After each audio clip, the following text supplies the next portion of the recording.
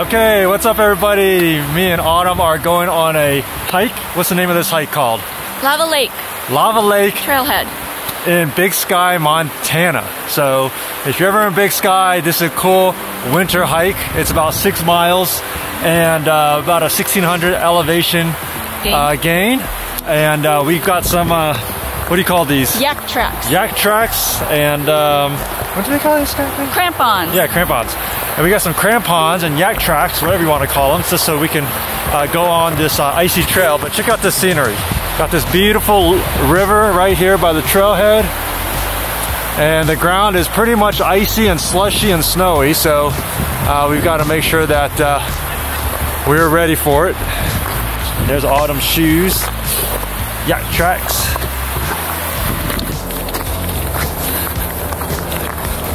Brought our ski pole. Yeah. You want to? Oh, do we have them in there? Yeah. Did we? All right, we're gonna get some ski poles because it's pretty treacherous, as you could tell. I don't know if hiking poles are gonna be sharp enough to really dig in. Okay, take 2. Autumn, show us your upgrades. Show me your upgrades. All right, ski poles. This should help with climbing all this icy, treachery stuff.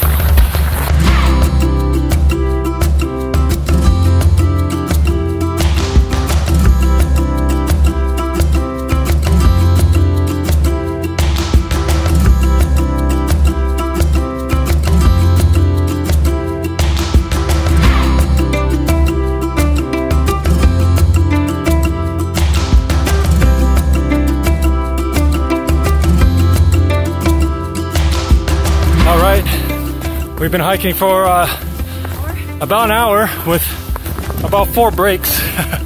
As you can see, it's very steep incline. So kind of do switchbacks all the way up this mountain. And pretty narrow. And it's kind of turned from slush to snow. But it's beautiful. Like a winter wonderland. So a couple things if you're going on a winter hike. 1 pole versus 2 poles. 1. Autumn says 1 pole, she's been using 2. And I went back and returned my second one because I had to hold the camera, but I'm glad I did because I think 2 poles is more for like cross-country skiing. 1 pole is sufficient to get your grip. Unless it was like super treacherous, but I think for the most part, 95% of applications, all you need is 1 pole. But the one investment you gotta make, if you're skiing and you like hiking, buy some crampons. Those are those little rubber things that go underneath your shoe, kind of like a one-size-fits-all type of deal. It's like snow chains for your feet, for your shoes. They work awesome. I'm glad you brought them, Autumn. At first, I was like, oh, why do we want to bring these things? But they're so small, you just throw them up there. And for the very last trip, we're finally using them, which is great. And yeah, you could do the hike without crampons, but it's definitely tricky, especially on the icy parts. And it gives you a little bit more confidence because it really does dig into the snow. So we're about an hour in. It's going to take about 2 hours to get to the top. Once we're at the top, we'll take a little lunch break, and then we'll give you the view.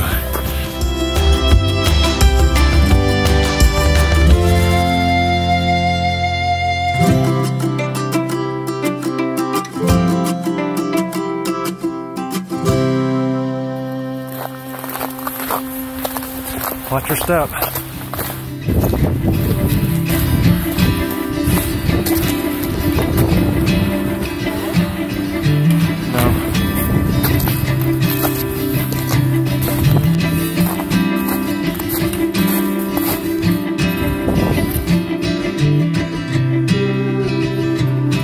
Down there.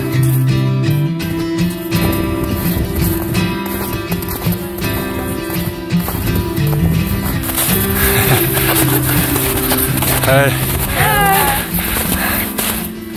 Has anyone been on the lake? Is it frozen? I don't trust it. Looks like some people have been walking on it. Yeah. Don't know when those steps were though. Let's camp over here.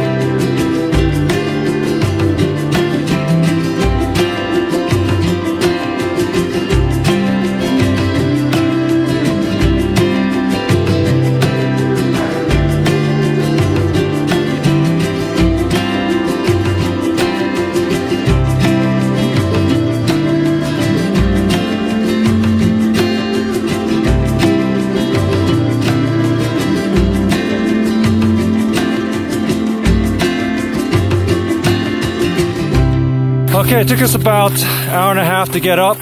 Spent about an hour at the lake hanging out, making some videos, and now we're going back down. It's definitely a little tricky going down the steep inclines, but still a faster hike going down, and these poles really do help.